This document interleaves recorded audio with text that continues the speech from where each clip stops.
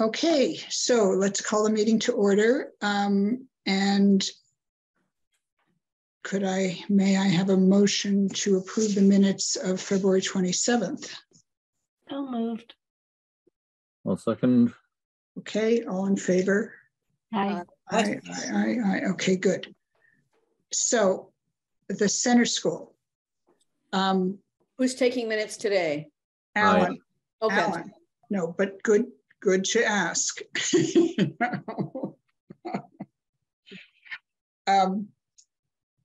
So our mission, whether we can complete it today or have to meet again, is to decide what we're presenting, what we're saying and presenting to the select board at their meeting on April 11th, further to our recommendations about putting the center school out for a bid for sale and including a preservation restriction or requiring a preservation restriction, which is, I suppose, one of the questions we should talk about. How to proceed. Sorry, I just got off a phone call where I suddenly said yes to doing something I had no intention to do that will take a gazillion hours. So I'm a little, no, I'm just stupid. And mostly in Spanish. Do you speak Spanish? I can understand it. Yeah, I can understand it. Well, I think we've already approved to require a restriction. We have. And my sense of, and I don't remember if I read this or just assumed this, was that they were expecting preservation restriction wording from us. Exactly. And one of the things that I was trolling around for late last week, and as you could see, it sort of arrived in tranches today, very large tranches, is whether we should be recommending a restriction to be held by the Mass Historical Commission, as is the one on Town Hall, or to be held by the town with the Historical Commission acting as the town's agent, which is essentially the way that's why I asked for the Whately Center Woods document. I wanted to see how that was worded, since I knew the Conservation Commission holds that restriction. And I'm not sure what the benefits of each approach are. I'm not sure we have a choice. I suspect that the only reason Mass Historical held the other one is because the town is the owner. As I read the legislation that I sent out actually relatively early today, I think we do have a choice. Well, I know they have to approve it. They have to approve that. They have to approve it no matter who holds it. Yeah, that was clear. That that the State Historical Commission would have to approve any preservation restriction, whether held by them. Well, obviously they would approve that, by another nonprofit or by the town. Any restriction that is held in perpetuity. What's interesting to me is that when Alan Sanderson and I were talking about preservation restrictions from the CPC point of view, with Stuart Saganor last summer, he mentioned that the state required a hand if anything were held, if a restriction is held for longer than 30 years. There's nothing in the legislation that I saw that makes a distinction about a specific time period as simply in perpetuity or not in perpetuity. But in any case, I believe we're recommending a reservation to be held in perpetuity. I don't know if we were to decide that we wanted Mass Historical, I think it would behoove us to check that they actually do this for a private entity, restriction held by a private, owned property by a private entity. But I'm not sure I would recommend doing it because as this operates. Somebody has to sign off on repairs to the preserved stuff. And I can't imagine anybody wanting to wait for Mass Historical Commission to sign off on small repairs. And I think it would be very burdensome for the prospective owner. Burdensome on us to administer it too, but it would be, I think, cruel and unusual treatment probably. I think you're right. And I also think you're right that I read it. I just looked at it, the document again. You're right. You're right about what the Mass Historical Commission will do and won't do. So, but they would have to sign off on something. Yeah, they have to. So I read again the document that we signed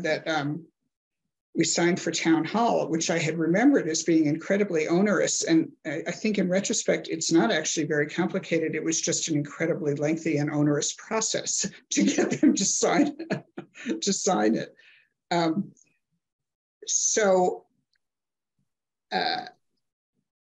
But one of the things I wondered, which is not in the Town Hall document, is whether, but is in some of the other things that we looked at, both the conservation restriction and that, did anybody get a chance to look at that RFP from Maynard that I sent out this afternoon? If you didn't, really, it's fine.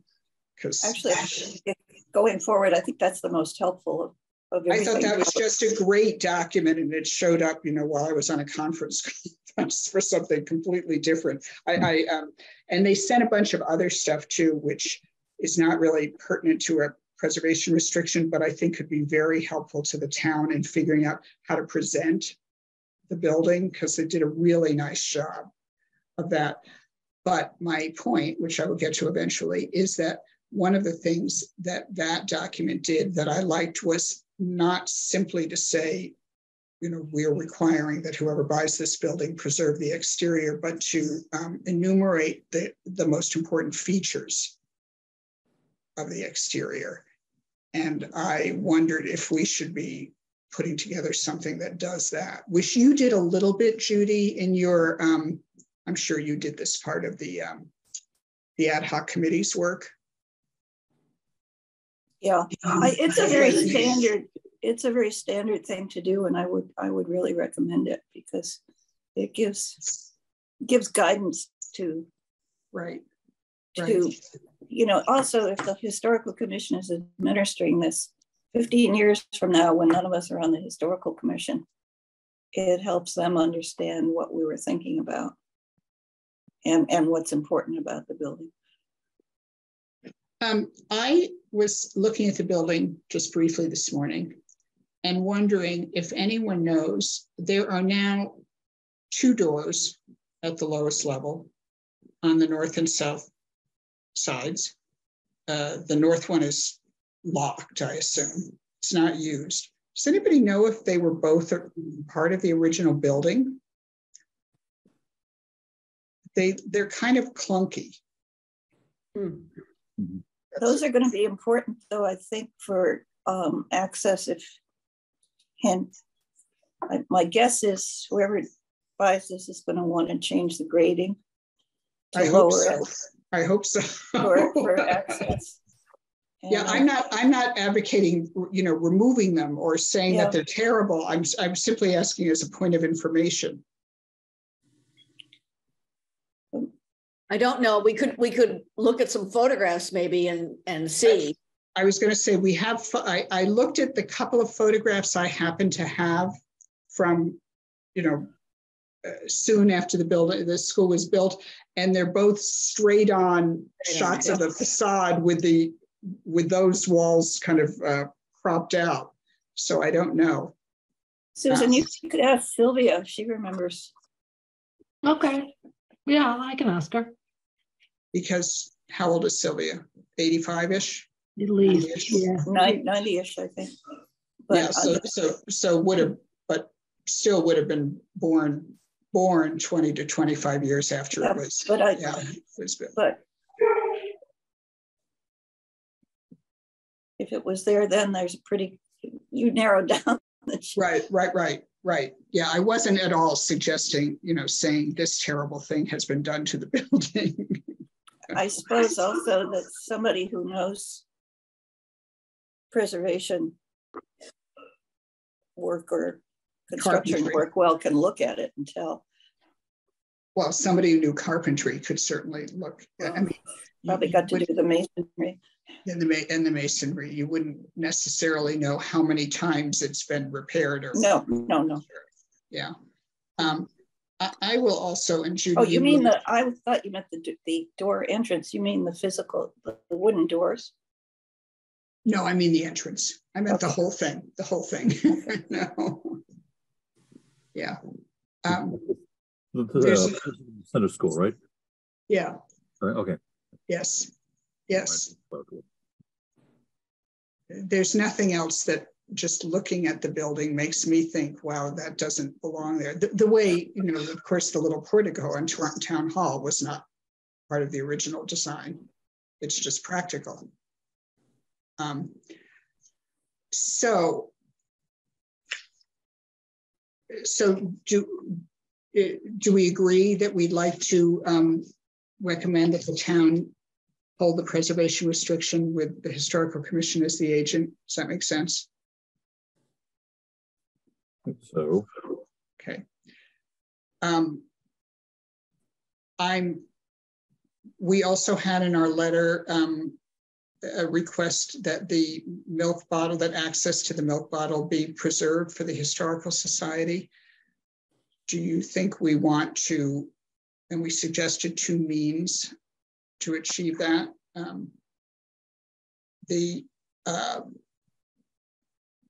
Boy, I'm really tired. And we suggested an easement or a change. Easement is the word that I'm looking for. But neither of those would be in the purview of the restrictions. So no, they wouldn't. That will have to be a separate clause. We could leave that to the lawyers. Right. Okay. So we can do one of 2 things. We can agree to do what we've just said, and I think I could take a pass at doing some amendment based on the town hall preservation document and circle it around. I think we've decided we can review drafts without having meetings. Yeah. Or we can meet again before April 11th.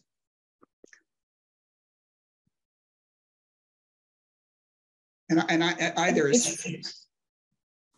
It's not the draft that's as much the issue as the list of items to be preserved, Mike.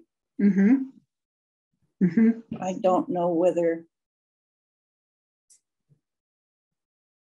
that's starting. Do you want to start talking? That's going to be harder or easier, but they're the 2 things. Well, if we meet April 11th, we promise something sort of mid to late April. So no, we promised we would be on their agenda on April 11th. I see. Their meeting is April 11th. I see. So we have to have it before. Well, we definitely have to meet before then, because we can't. I mean, we have to. The list involves decisions, not drafts. Right. Just the way, and I'm sorry, I'm sounding like, all I can think about is things we've already done, but just the way Allison and Susan were not on the Historical Commission at this point. We sat and went through the town hall again and again and again and came up with that list of the 4 or 5 elements that were really important. Yeah, okay. And one other thing that the RFP from Maynard mentioned was that they recommended that the slate, if it's not maintained as slate, be replaced with a similar looking roof cladding, similar in style and appearance or something. I've forgotten the exact wording. Makes sense. And that's technically not part of the Secretary of the Interior. Doesn't meet the Secretary standards. No, but it dawned on me that if that were the deal breaker, if the cost of replacing, and it's awful that we don't know how much damage there is to that roof or what the cost of it is. If somebody goes through and gets preservation grants or state or federal tax credits, they'll have to follow the Secretary's standards. Right. And then they would have to replace with slate. If they don't do that, then maybe the slate roof would be a huge impediment. But as I'm saying this, I can't imagine anybody take that project on unless they got financing from those other places. But I wondered if maybe we wanted to discuss waiving, including a clause like that, just for the roof.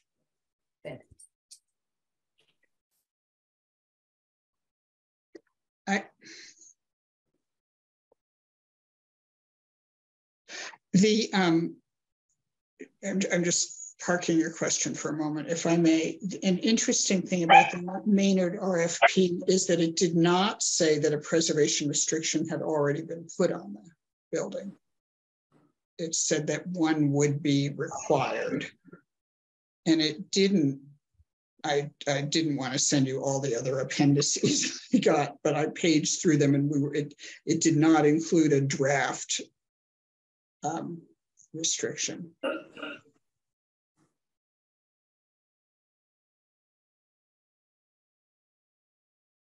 I guess I'm hesitating because the roof seems to be one of the most beautiful and notable components of the building. Oh, well, the steps as well, wouldn't you say?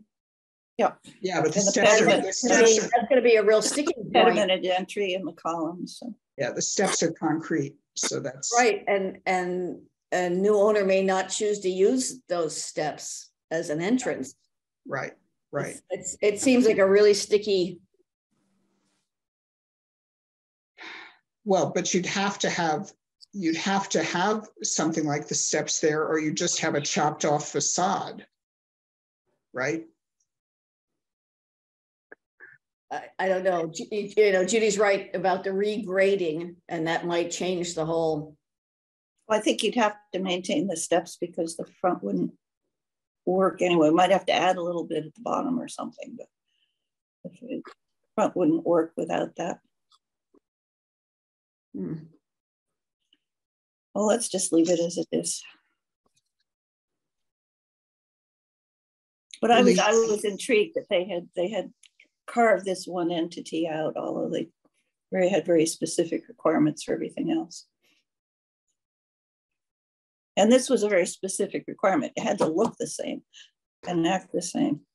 Right. I mean, there's on the State Historic Preservation listserv, there are periodically, impassioned arguments about replacing various components of historic buildings with material that looks like, whatever, who thinks, looks like is in the eye of the beholder, right?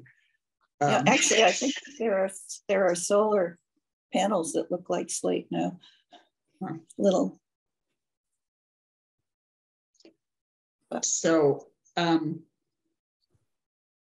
it sounds as though we should set another meeting date specifically to talk about this, and we should all make a commitment to walk around the building and look at it before we meet again. And I don't think it'll take very long. I mean, there aren't more than 7 or 8 components that we would be discussing. It's roof, windows, brickwork, cupola. Exactly. Yeah. entryway, columns, the pilasters. So maybe there are a dozen, but there aren't 50. Yeah. Yeah, if they're all on the exterior. And we're presumably going to say that amendments that are necessary for any ADA accessibility purposes may be made, right? Right. I mean, we certainly did that with Town Hall. We chopped off the horrible addition back and made a difference. So we threw a lift into it and we put, well, yeah, we did. I'm not sure that the,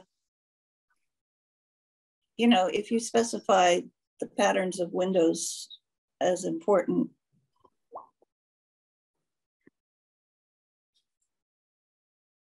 we may need to think about how that's worded, because you wouldn't want the accessibility to interfere with the front steps, say, or well, I think that's why I'm suggesting that we should each go and look at it so that we're sure that whatever we say is that we at least all have the same understanding of whatever it is we're saying. Would anyone be, I will look at the preservation restriction documents and try to block something out that seems like it might meet our needs, not to the kind of lawyerly stage of thoroughness, but at least so it's something that we can talk about. Would anyone be willing to draft the list of the most important components, exterior components?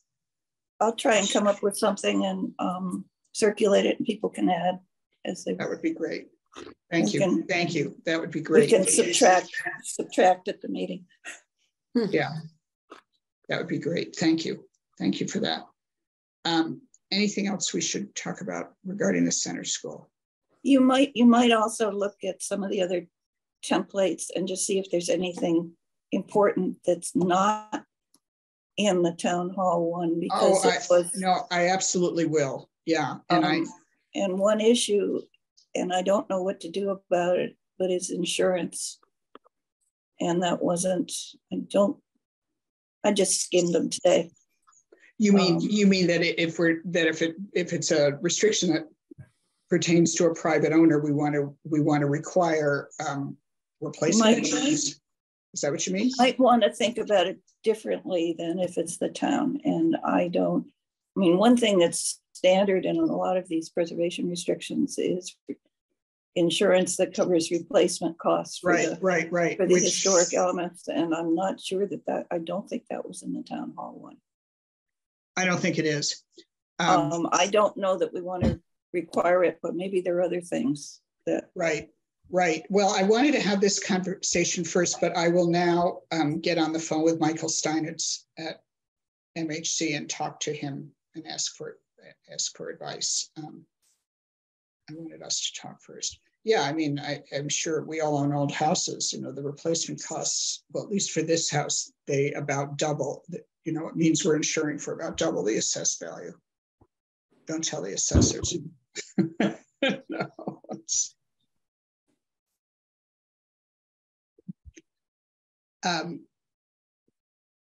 Okay. All right, are we good with that? Yeah. Okay. That's fine. The East School, Judy, why don't you? Well, I was pleased. Evidently, go ahead. There's activity on the East School. There's a dumpster in front of it. Yeah, I saw somebody working down there. They have applied for a special permit and site plan review. The site plan review application was so incomplete, we sent it back and asked for a total redo. It really didn't tell anything. I haven't seen what they sent the ZBA for site plan review, and but I gather it had interior drawings, and they're proposing 9 apartments. And you think they're different? You think they might be different from the plans that we saw 5 years ago? I have no idea. You don't know? I mean, I remember 10 apartments, but I could just. I remember him talking about. That was 10, the number that stuck in my head too. 10. But what I don't know is what provision of this. 9 apartments aren't legal on that site the way for regular zoning. So I assume that they will have to be applying under this reuse zoning. But but I don't know that they know that. Right. In any event, I sent around the document about the reuse zoning that applies to the center school, would also apply to the East School. One requirement of that is that the historical commission determined that the building is eligible for the special treatment. And the special treatment allows uses that wouldn't normally be there and allows relaxation of some primarily space requirements for the land, like don't have to have as much parking. And there are often restrictions on things like lot coverage, how much of an area can be non-permeable, and that's relaxed too. So multifamily, anything bigger than a duplex would not be allowed on that site because it's not big enough. So I assume they'll be applying under this. So we need to decide if the building is important enough in Whately's history to justify the special zoning treatment. Well, and I think we went a long ways toward doing that when we sent the letter we sent to the Mass Historical Commission about how important the building is 5 years ago. I mean, we've, yeah. I'm assuming there wouldn't be any problem here, but it is a requirement of the bylaw. Yeah, it is. And actually, Judy, I was very pleased. I was pleased with myself because I had also sent the bylaw around 2 or 3 weeks ago, and I actually got the right bylaw. So it's, I'm a little surprised by what you're describing because I think that Bob Aubert does this. This is his business, isn't it? Buying historic buildings and restoring them and making them into housing. Yeah, but everybody's zoning is different. Yeah, I don't know. They were a little. We put a lot of work in their application for the tax. Well, their historic preservation consultant didn't know anything compared to what Judy knows. I mean, we wrote that. I mean, we. So I don't know what they sent. What they sent the planning board was an engineer plot plan from when it was the school, probably at the time it was sold to Frontier, with some hand-drawn parking spaces and a place where they showed a dumpster, period. Huh. Whereas the bylaw requires that they get a full engineering drawing, show the driveways, the lighting, the materials used on the driveway, where the septic's going, the size of the septic, what the drainage is, you know. Like a site plan. Show the zoning. No. There's, right. I mean, you're supposed to hire an engineer, and most of these plans are like 5 pages of engineer drawings. And we get this little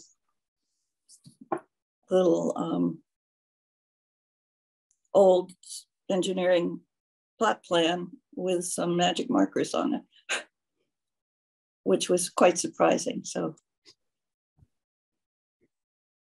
and I don't know where the hurricane was coming ashore.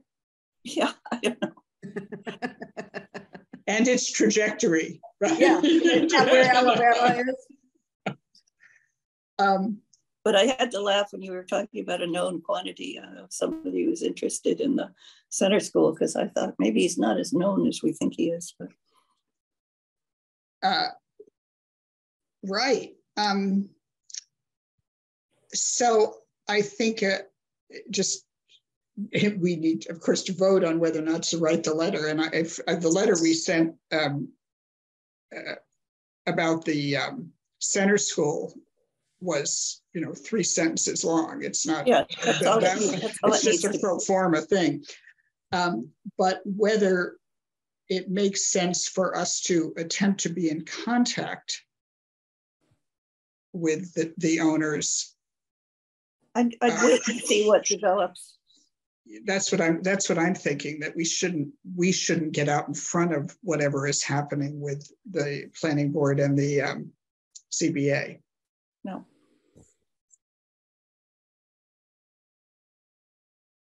And those reviews can happen simultaneously. I'm always asking this and not understanding how it is that they can happen simultaneously. Well, unless where the zoning is clear, if the zoning is uncertain, sometimes that's hard for this planning board to do the site plan because we're not quite sure what's going to be allowed. But in this case, I don't think that's necessarily an issue. But of course, I haven't seen what they're coming back with. Well, I really hope they have a decent plan for that building. I think they've been concentrating so much on the interior, they haven't thought about the exterior very much.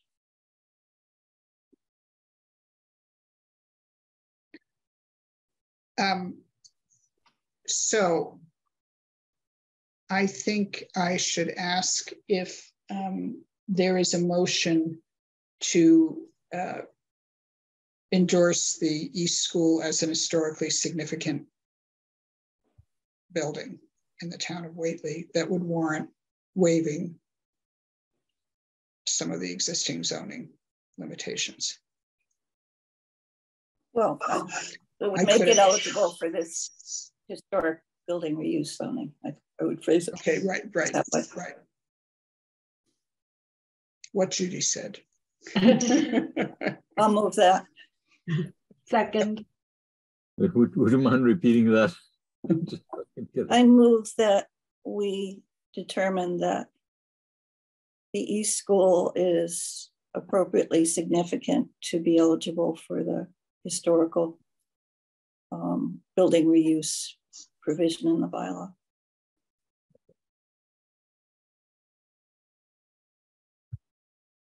Any further discussion? Okay, and that we delay sending a letter until we hear that. No, I'd send a letter right away. Oh, that's what I was asking you. That's what I was asking you before. I'm sorry. Yeah. I thought you were wanting to send a letter to the ZBA and the planning board. I thought you were wanting to contact the owners. Well, I guess I'm engaging in discussion. I guess I was wondering whether we ought at least to copy our letter to the owner to know that we're doing that. Sure. I think we could find an address. I think Brian must have an address. We must have had an address where we were. Go to the assessors. You can go to the assessors. Yes. Yeah. All right. Should we then vote? All in favor? Yeah. Okay, great. Thanks. I'll just do that.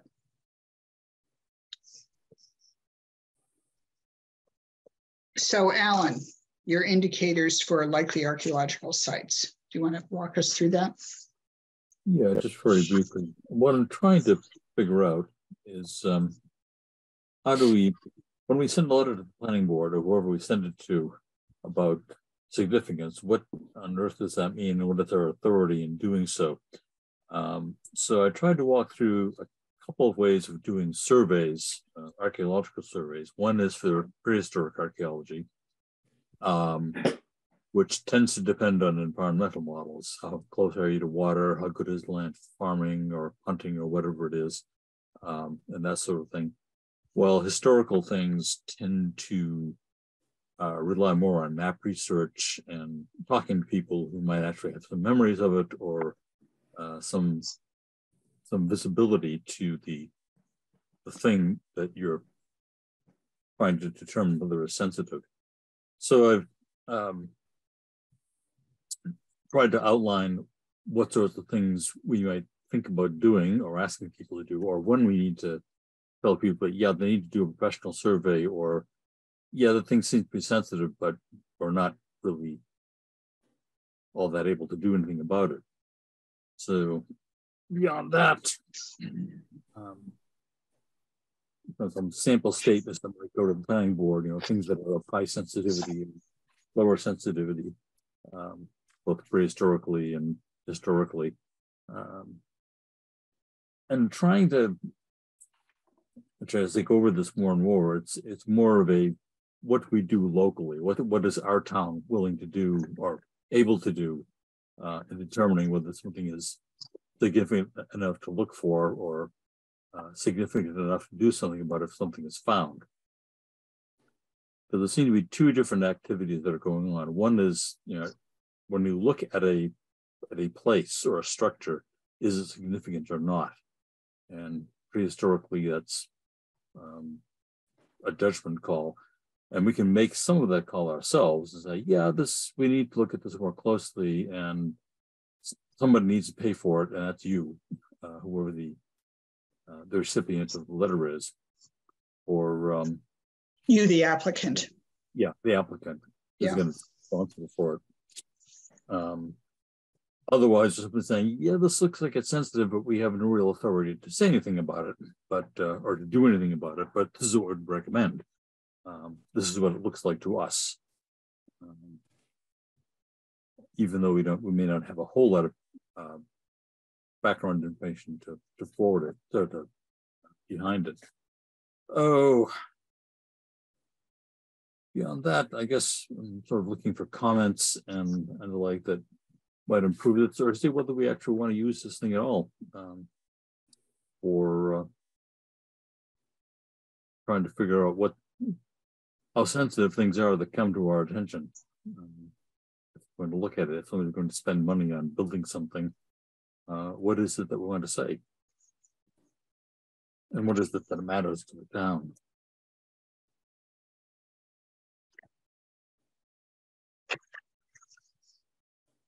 Well, I don't think we have to worry too much, Ellen, about what matters to the town, because in this regard, we are the town. I mean, it is part of our responsibility to educate the town, to be whatever passes for local experts in prehistoric and historic archaeology. I mean, you're right, of course, if it came to, are we going to destroy something or not, of course, that is a town decision. Yeah. But yeah, we are the ones making the decision. We're the ones doing some of the basic background research, right, that will identify something as potentially significant, and we want to let people know that it might be. And if we have a legal responsibility, if it's on the National Register, if it's using federal funds or state funds or anything like that, to do the work that's being proposed. But beyond that, we may have some sort of moral responsibility to say, yeah, this looks sensitive to us, and we think you need to be a bit more careful than usual. So, Allison, is your hand up because you're about to No, speak? sorry. Or is it just up? It was an ambiguous hand. Sorry. I wondered who the audience is for this document as written. I thought we initiated this for the town road crew, or we were talking about it when they were putting in the pumping station, over by the cemetery. Didn't it come up then? So, but I'm aiming this more at us. Yeah. And some of the people that we talk to a lot, and the road crew, in my view, might be an appropriate group to talk with about this sort of thing. People who are building things generally are in areas that are zoned for non-agricultural activities. that don't have a whole lot of sensitivity unless they're on a historic map someplace. Prehistoric, it's harder to tell. But there might be.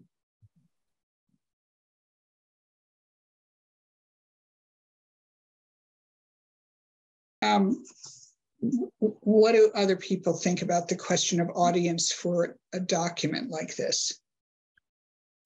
To me, this goes along with what we had said when, and I forget if it was zoning or planning, when there's an application and we instead of us each time issuing a letter, got them to include standard language.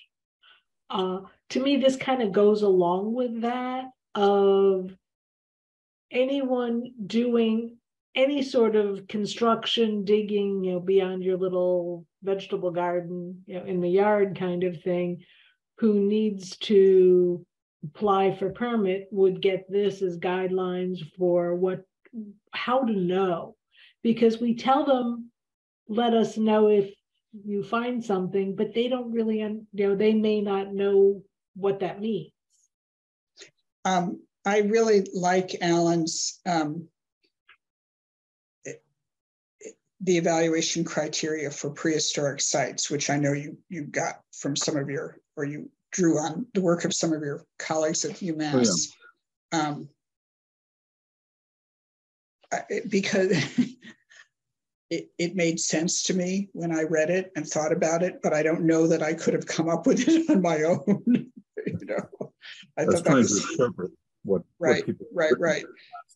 It made me think about historic sites that I'm not even sure how many town residents would understand that finding certain arrangements of stones just under the surface of the earth might mean that there was a foundation there. Yeah. Some would and some wouldn't, would be my guess, right? Yeah. Yeah. It's not immediately obvious, but if you're looking for it, you can find it. But if you don't think it's there or don't know it's there, it's easy to overlook.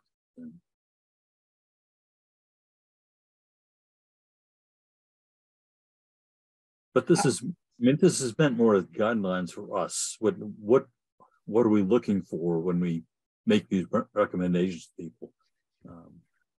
What are the kinds of things that are sitting in the background that we want to think about when we're making recommendations to the planning board or that the road crews or whoever? I'm trying to put it in as simply as I can to, that people like us will look at it and think, okay, I can use this, and this is a reason for doing or not doing something. I think it's a very good outline, and it really gets you thinking. I've been trying to think about it, using it from the planning board's perspective. And I have a hard time, as Susan put it, sort of as a guide to go with people when they apply, one thing, but the prehistoric encompasses so much of town land. And it can, yeah. I don't, and I guess another issue, is why it might be more useful for us is issues like what is undisturbed. If it's been plowed forever, is that undisturbed or not? But that's not for discussion now. What I was curious how the statements at the end fit with the beginning, because I think I would have a very hard time requiring a professional be hired every time somebody built something near the Mill River, for instance, because that's within 300 yards of the Mill River. That covers a heck of a lot of town. It does. And a lot of the commercial zone. So for us as a guideline, it's great. Maybe for the owners, for the thing to look to if they are digging. But I think we would have to be we'd have to really have some fairly definitive knowledge to recommend an expert be hired. To recommend a reconnaissance survey, which is what one of Alan's. Yeah, I wondered about that too. Well, the reconnaissance survey is really only required if something is using federal or state funds or loan guarantees. That's, beyond that, if they're not, it's on private. Well, we can require it. We can ask for this. We can ask for it. Yeah.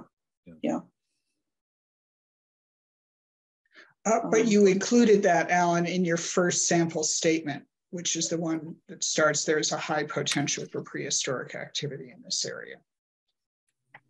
Yeah.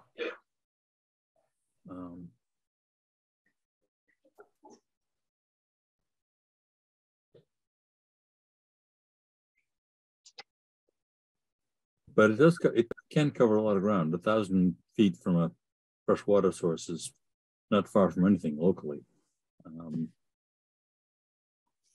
perhaps the volume of the source makes a difference as well. There are a lot of small streams around, especially up in the hills, but they're also on pretty poor quality land, and you don't expect very much in the way of anything large up there. Down on the flats, in each way, things are much more likely. You can actually talk to farmers who find things up there quite frequently. Well, and talking about small streams and large streams, just thinking about the way Westbrook contracted and expanded over the last 12 months, which wasn't what maybe was a little more remarkable than would have been normal because of that extended drought. But how do we define small or large? I'm not sure. Yeah. The criteria are kind of loose in some ways, so it's not easy to put it down. It's an advantage in some ways, a disadvantage in others. But... Yeah.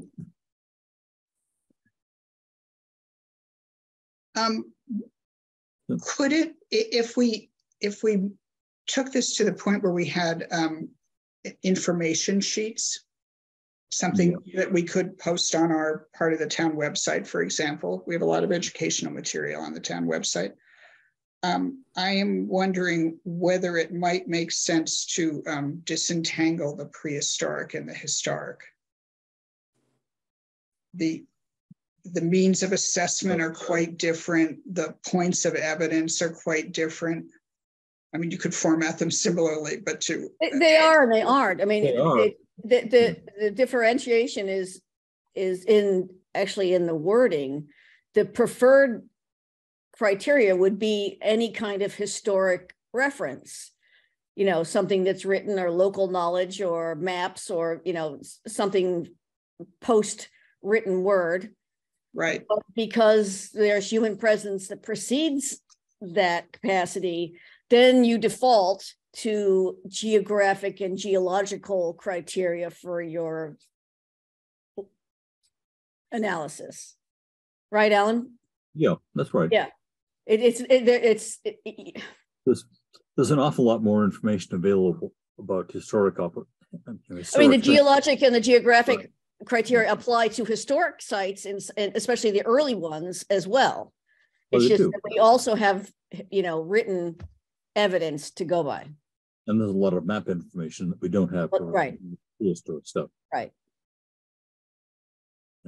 People made drawings over the last 200 years of what the town looked like, which are extremely helpful in trying to find things, because that's where people found it. That's what people found interesting. They built things there, and there may not be an actual structure. So if somebody looks for mines and that might be harder to find, but it's also very limited in area. So it's maybe easier to define. But it might be the sort of thing for people to look for. I don't know. So I don't want to get too detailed in the thing, because it's going to be so particular that it's unusable. But at the same time, I want to talk about the town and what our town looks like to an archaeologist. We could. Would it be worth considering making some kind of map, Alan, that color grades certain areas that are related to waterways, at certain elevations, that as a guide? That seems like a possibility. Yeah. Takes into account terrain and aspect and slope and kinds of things. Yeah, I mean, it's a fair amount of work. Even a small survey requires a lot of time.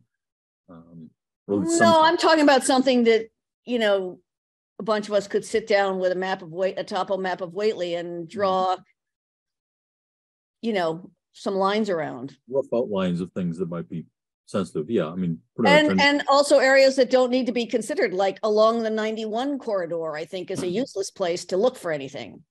Because it's been disturbed beyond repair. Yes. Right. Yeah, it's dug up. Yeah, yeah. Right, and you could at the bottom of the borrow pit. You know, I don't think we need to look down there. Probably not. No. Although I mean, there was a prehistoric site buried under a parking lot in the right.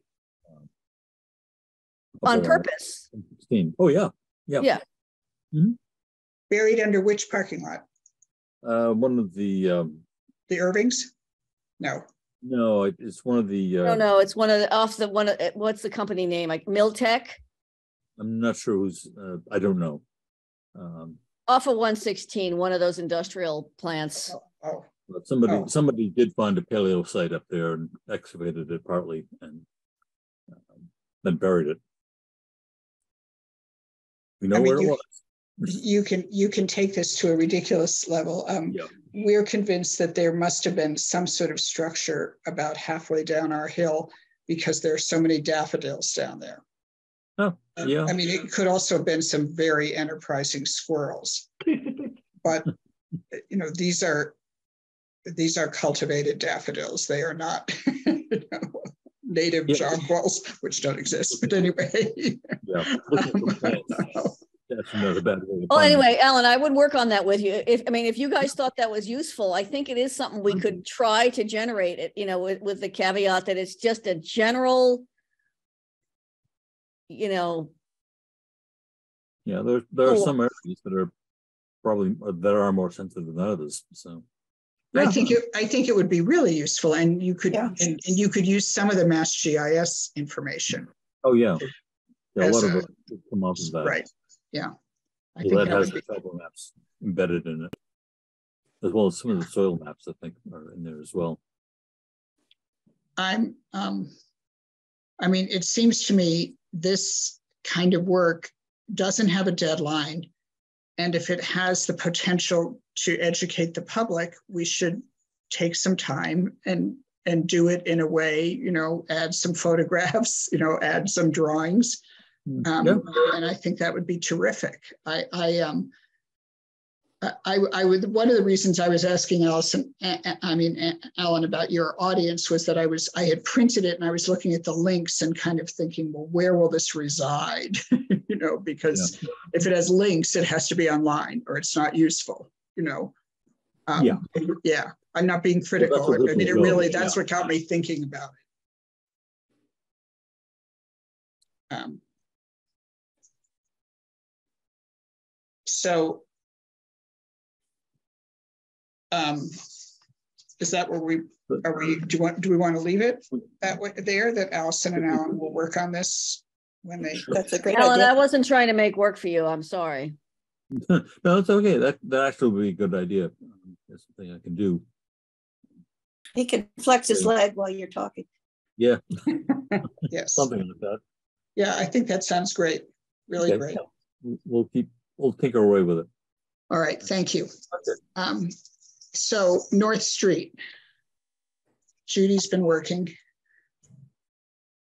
I printed this, but I haven't looked at it yet, which is why I'm holding it in my hand. Well, we don't need to discuss it tonight, but I realized I'd had an outline of how one approaches this in my mind, and maybe it would help people if I put it down on paper.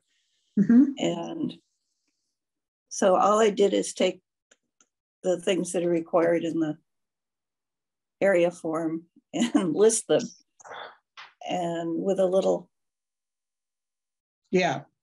it's sort of a combination of the area form topics, of little information from the technical support material they sent, which is too long for anybody to read, and then I put in some thoughts about how we might approach the history. But and the idea here was that we could, you know, break down responsibilities and segment the work so it wouldn't be all fall on one person or two. Judy, in your 20th century bullet points, we can add picnic grounds, since as part of our research for the Roaring Brook exhibit, we have now some yeah, I mean, there's all kinds of things we can add. I'm yeah, sure. Yeah. And the other thing I wanted to say is that I've except that would depend if I don't know that we firmly, I thought we kind of decided that Roaring Brook was not in the district, but that's another. Oh, well, that's interesting. I was thinking especially about the Johnson picnic grounds, the ones that Sylvia's. We did decide that. Okay, I didn't know about those. And have we decided that we're doing all of North Street or only North Street to Nasami? I don't remember that. Oh, I thought we decided to do up to Hillside because it's a dairy. Okay, we have. All right. All right. It says that here. Okay. You know, but again, this is, you know, maybe we haven't decided. This was just a way to get people thinking. But yeah, I think if you're focusing on dairy, you have to include Hillside. And then if you include Hillside, then you have to include the campground because that's part of that property's history. But also, I do think that maybe you want to include the part of town that was annexed in 1810.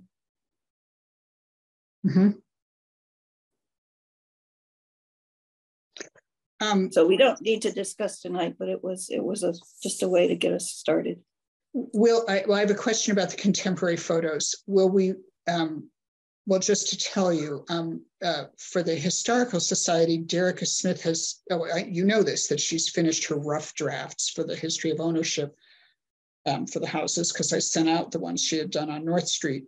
And I proposed, well, now some months ago, that before they're formatted properly and saved, you know, put up on the Historical Society's website, that we should have a contemporary photograph of each of the buildings that are extant on the state, you know, the list of information about ownership.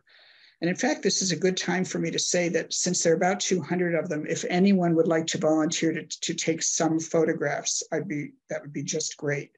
Yeah, well, that would be great, because I've woken up to the fact that April and May would be just the perfect time. You know, the Christmas wreaths are finally gone. Except at the library. Except at the library, where we seem to now be in perpetual. Yes. They're dropping needles, but they're still up. I think for this, or would it be photos of the region, really? You know, the sort of the vistas. Yeah.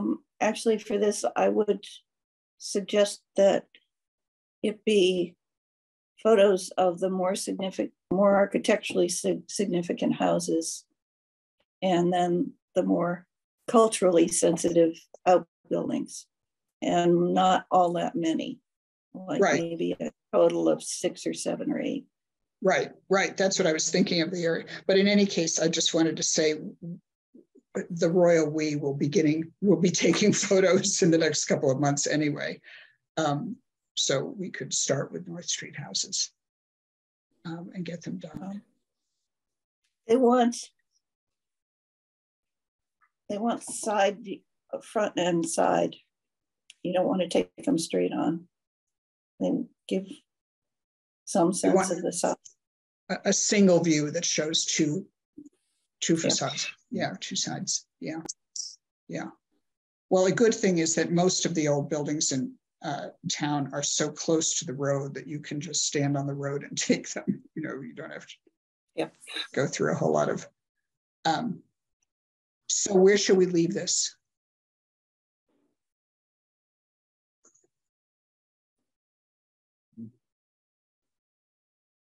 Well, we've got enough on our plate for a while.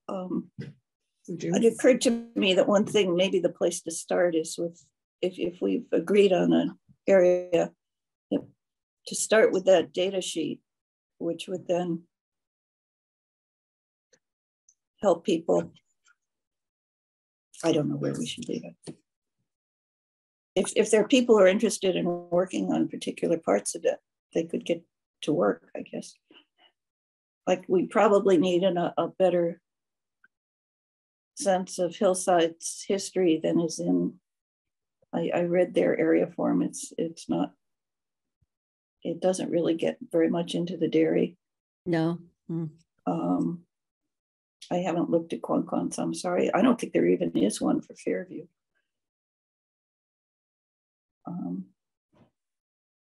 There's not one for the Scott Farm. Belders is a house form, not an area form. Oh, so there's a lot of work.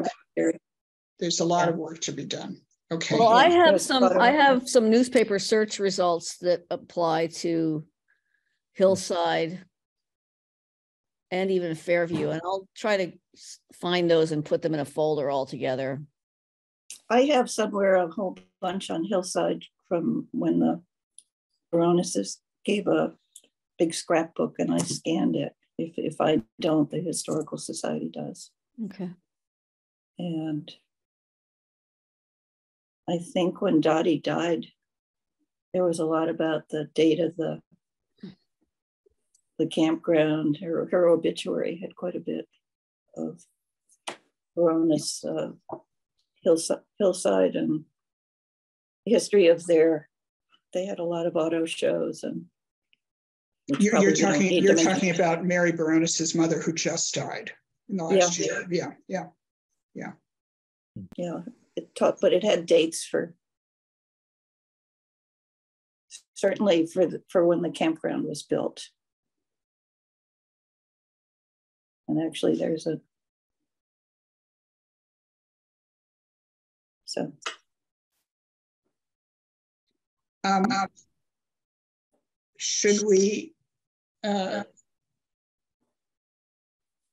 should we say that when we next meet, we'll each have thought about what we're willing to take on regarding this project? So let's pause and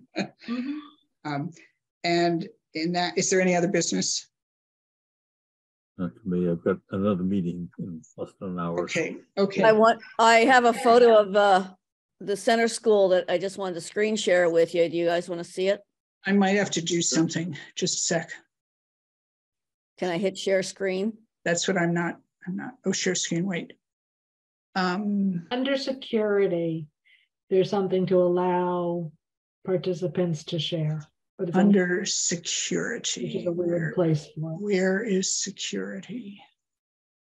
Where is security? Along. Oh, there it is. There it is. There it is. Along the bottom. Okay, I've done it. Thank you, Susan.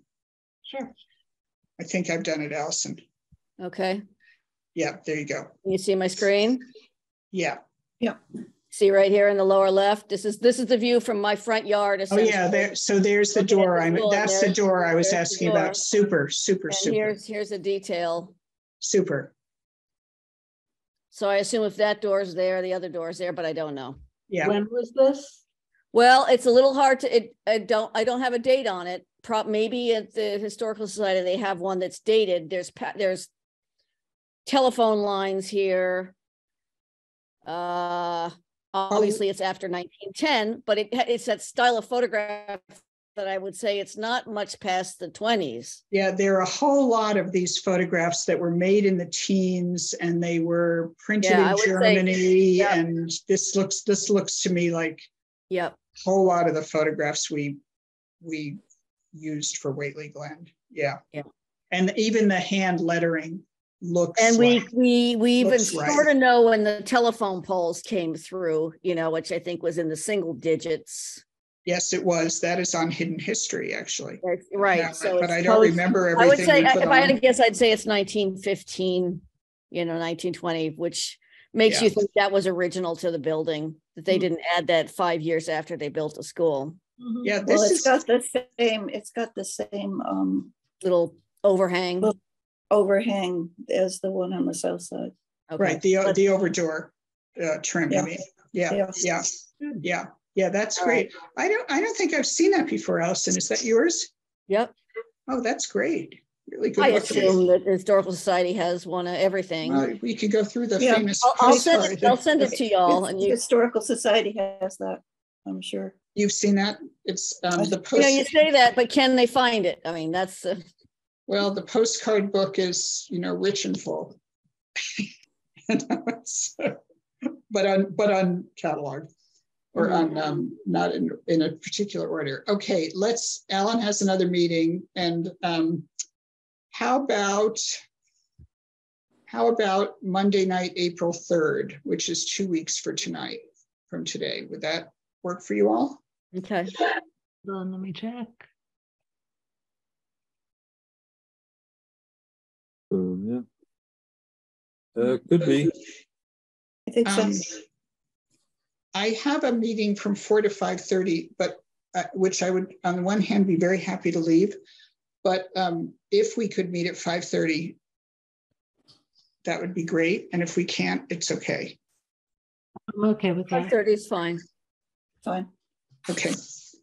All right. Thank you. Thank you all. And I will never again send 14 documents on the day of the meeting. Thank you. Especially when Google won't let people get to them. No. We'll hold you to that. Yeah. Okay. Thanks. Thank you, Alan, for taking minutes. Goodbye.